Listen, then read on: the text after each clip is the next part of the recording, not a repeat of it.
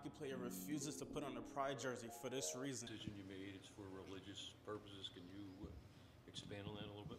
Yeah, I respect everybody, and I respect everybody's choices. My choice is to stay true to myself and my religion. That's all I'm going to say. And watch what this news reporter had to say about Ivan, the hockey player's choice. Radical woke mob is up in arms or furious. This is not good enough. Hockey is for everyone, ... unless you don't agree with gay rights is not the phrasing of this. You're either in this or you're not. Nothing scares me more than any human being who says, I'm not doing this because of my religious beliefs.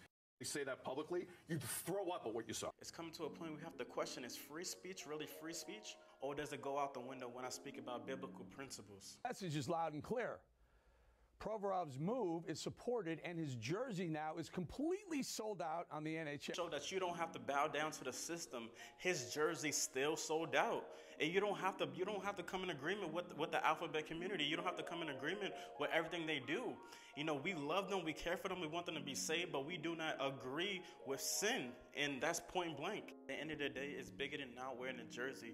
It's a demonic assignment that if you don't agree with us, we will be against you.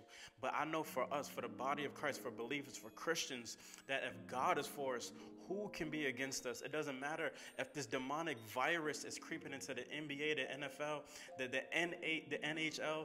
It does not matter. We stand on biblical principles until the day we die. We know that we have to stand firm in the Word of God. Those words that's written in red, it stands firm to the day of redemption.